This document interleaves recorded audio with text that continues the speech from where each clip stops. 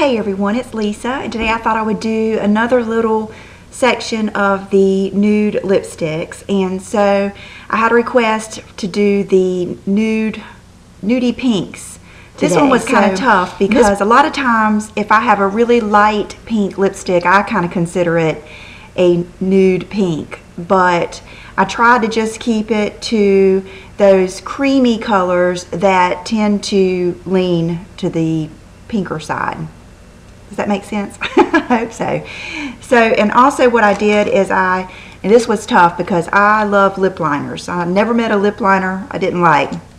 So I picked out, let's see, 6 of them here, and I'm sure after I do this I will wish I picked out another 6.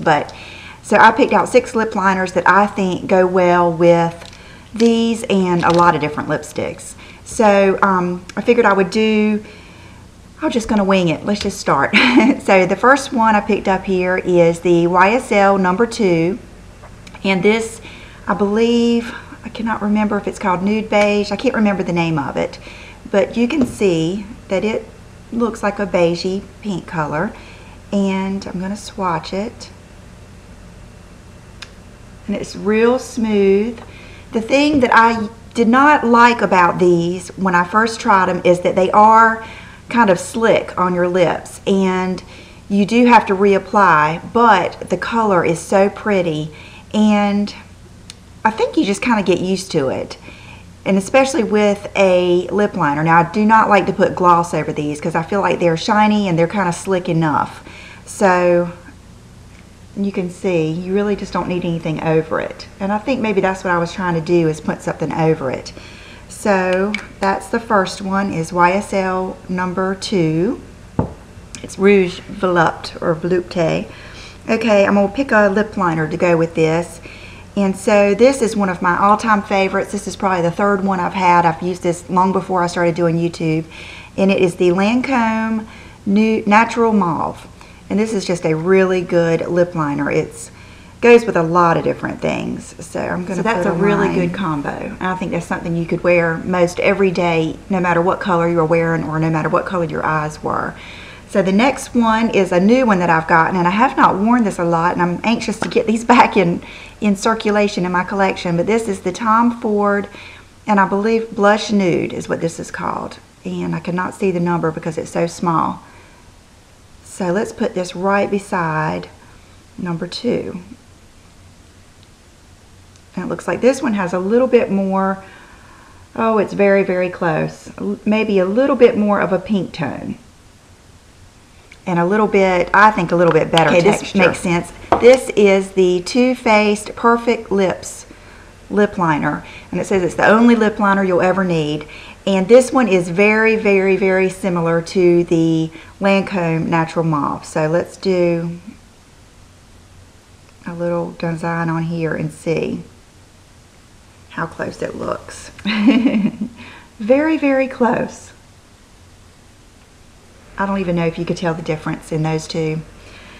So, okay, the next one is one that this was sent to me by one of my subscribers, and it is a Lip Toxel Rouge Soft Blush. And it's really a neat, it goes on kind of slick, but then I hate to say dries, but it really lasts a long time.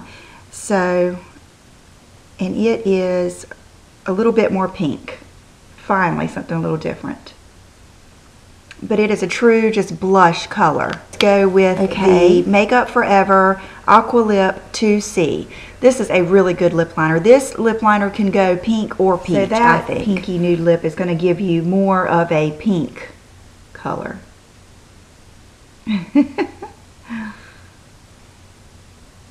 There's just no good way for me to do this.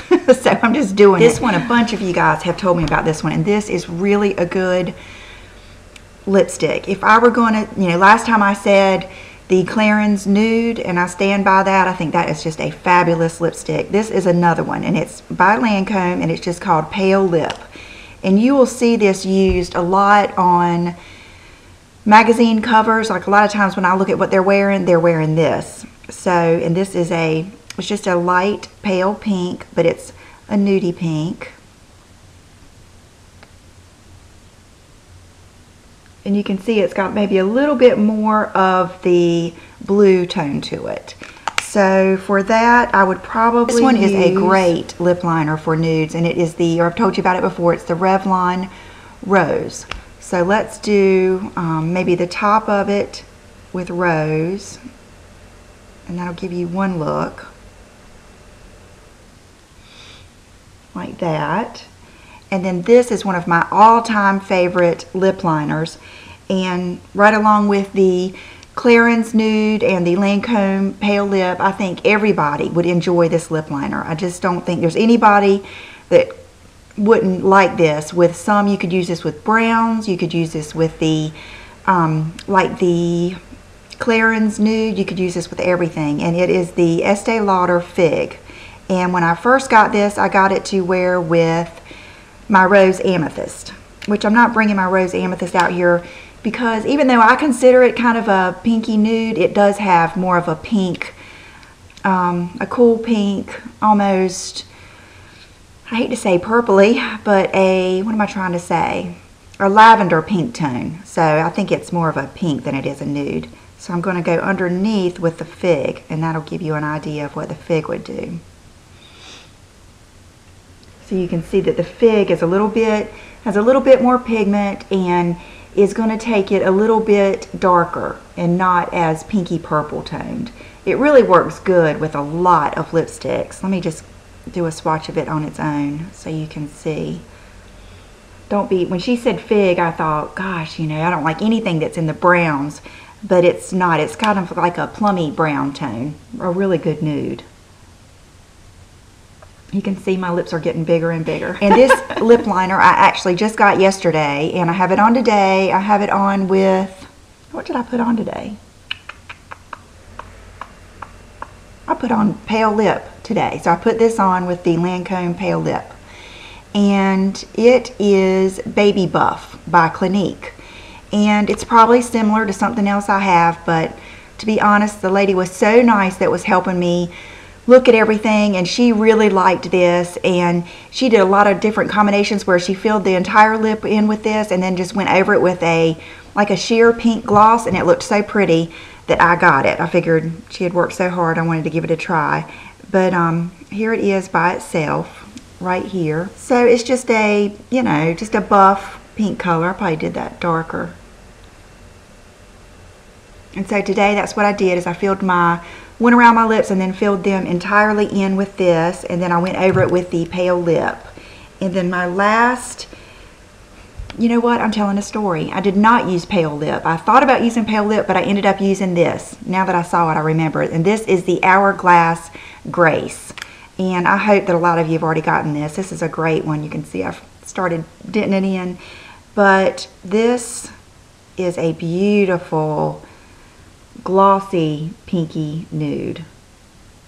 You can see, looks like the two that are the glossiest are the, I don't know, maybe it's just the way I'm holding my hand, but the Grace just is gorgeous, and that is what I have on.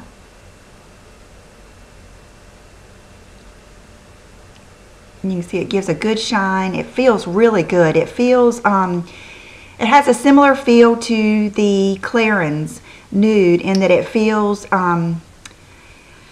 it's not so slick and it's not dry. It just has a good, almost lip balm feeling. So I'm glad that you can see these a little bit better than the last ones. So you can see these are my favorites. And I guess the most nude would probably be the Tom Ford. And then maybe the Hourglass. And then the Pale Lip would probably be the most pink. But they're all beautiful. So I hope that helped a little bit. And I know that my camera is not so precise and it's tough to really see, but this will just give you a direction. I mean, go to the counter and try them on, especially with nudes. You really need to see if they go with your skin tone, because it really depends on what color your skin is, what color your lips are originally. And, you know, I've been meaning to update you on this, so I'm going to go get it right now. Because I just went and I did take some pictures of my hand, and if it turns out, I'll put them on my blog. But last time I did not have a good, last time it just looked like my hand was greasy. But so I think the lip liners will help it show up. So I did take some pictures in the sunlight, and when I was taking the swatches off of the back of my hand, the lip liner that was the toughest to get off was the Revlon Rose. That lip liner lasts forever. It lasts all day. So that's a really good point about that. But this is the, I don't know if you guys remember me getting it, the Benefit Lip Plump. And what it is a lip primer, and it does not plump. It just, what it does basically is fills in your lips, and it gives you directions on the side, and you literally just put like a dot, a dot, a dot, a dot, and then you take your finger and you spread it out. And it has like a, kind of like a gummy texture. And let me tell you, if you want to blank out your lips, this is the way to go. It makes them just, it makes them beautiful. It makes them real full looking and really takes every bit of color out. The thing is, to me, it takes too much color out. I don't really ever want my lips to be that nude. I like my lips to show up somewhat. But if you are someone that really wants to blank out the color of your lips, that is the thing to do. It is just provides a great base, and it's kind of a little bit tacky, and it really, that's why I haven't gotten rid of it. Even though I don't use it very often, I do love the way it makes my lips feel, and I like the way it smooths them out, and just is such a great base that I think, you know, well gosh, one day when I'm wearing, you know, a red or a gloss, I really need to experiment more with it. But I don't like it with nudes. I don't like it for the reason that I bought it, because it just makes my lips just disappear.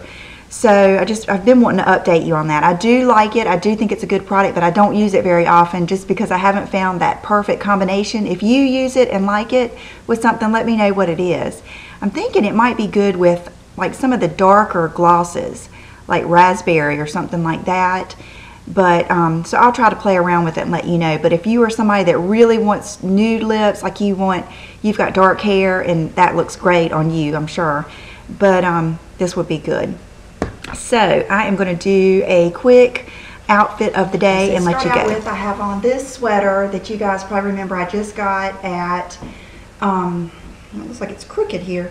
I just got it at Express a couple months ago, and it is low cut. I really want a nice black infinity scarf. So if you know where I could get one, please let me know. And then it's weird, it's kind of long. So I just have been pulling it up some because I kind of like my belt buckle showing. And these are the jeans, the Robbins jeans. And the best thing about these is this. I love that design on the back. So I really want that to show. And these do go all the way down my bag.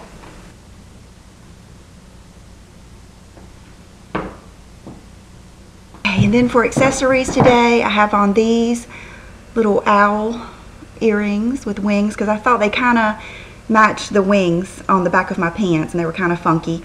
And let's see, my hair is still, I hate to give a bad review on anything, but my hair is still not right after that Bumble and Bumble. It was so stripped that it has not felt that way since the time that the girl colored it funky, and they had to do a shampoo cap, which basically meant they stripped every bit of color out of it. And I don't know if I'm going to use that again. I don't know. I'm going to have to just talk to the girl that does my hair. And so last night I used my good shampoo, my Shimmer-MUFE, the Silk Bloom, and it feels better, but it's still not the same. So I may just not use that Bumble and Bumble unless I really think that it needs it or something. I don't know. I hate to think that such a good product with such a good reputation would be that. I don't know. Maybe I didn't use it right. I don't know. But anyway, it's still just not the same. It's still doesn't have that silky feeling, and it's flat and tangly feeling. Like last night, even my bangs were tangling at the end. It was terrible. Okay, I'll quit complaining. But This, I was thinking today, this is something that will take your sexy away. There's all different reasons that your sexy will leave, and one of them is when something like this happens, like say your hair is, you mess up your hair, or it's not doing right, or your face is broken out, or just something happens like that. That's one of those things that can, it's a temporary take away your sexy, but it will come back. You just have to hold out for a little bit and just know that it's coming back and not let it, because I mean it could, you know, when I feel like this, I don't even feel like going anywhere. But anyway, I hate to be dramatic, but you know what I mean. So Unlimited Elizabeth ring, St. Kilda's love ring, wedding ring, and my nail polish is the Orly Confetti, the light pink one that I love so much. It's one of my all-time favorites. And then my champagne fossil aluminum watch. And the fragrances I have on, oh, they smell so good together. I put on the Prada candy first, and then I put on a squirt of the Jimmy Choo. And they just go good together. That Prada candy really goes well with the winter scents. It mixes well. So I hope you guys have a wonderful Tuesday, and hopefully I will continue with this nude lipstick series. I think I have 2 more little sections, and then we'll be through with that, and then we can get on to something else. So have a good day, and I'll see you real soon. Bye-bye.